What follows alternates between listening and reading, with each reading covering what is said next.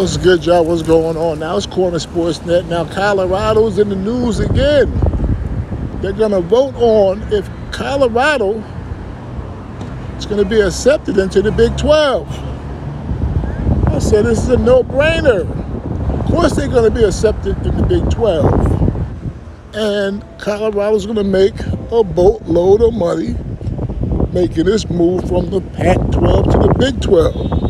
Everybody knows that the Pac-12 is losing teams, and the networks, they don't know if they're going to allocate a lot of money into the Pac-12 going forward. So financially, this is a good move for Colorado.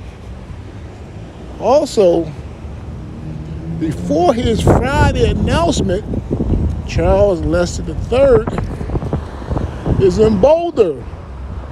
From all the videos and images I'm looking at on social media, he's having a great time in Boulder, Colorado. Now, do I believe he's going to sign with Colorado? I don't know about this one. But remember, he's a cornerback, 5-star cornerback, and playing for the greatest to ever do it kind of makes sense, right? Now, my gut is saying he'll probably go to Colorado. Not sure, though. You got to realize it's going to have a lot of competition. You still got Cormani McClain. You also got Travis Hunter. So if he's patient enough, and a lot of college defenses, they play more than 2 or 3 DBs anyway because of the multiple wide receiver sets. If he's good enough, he's going to be on that field.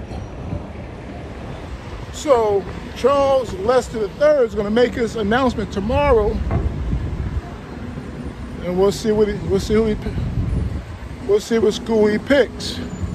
Also, I don't know how the NIL collectives are in Boulder.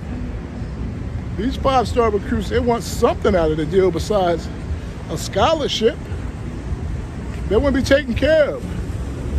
They want to get that endorsement money. So it's more than just football. The 5-star can go anywhere. Every school wants a 5-star. So we'll see. See what happens. Oh, y'all want measurables.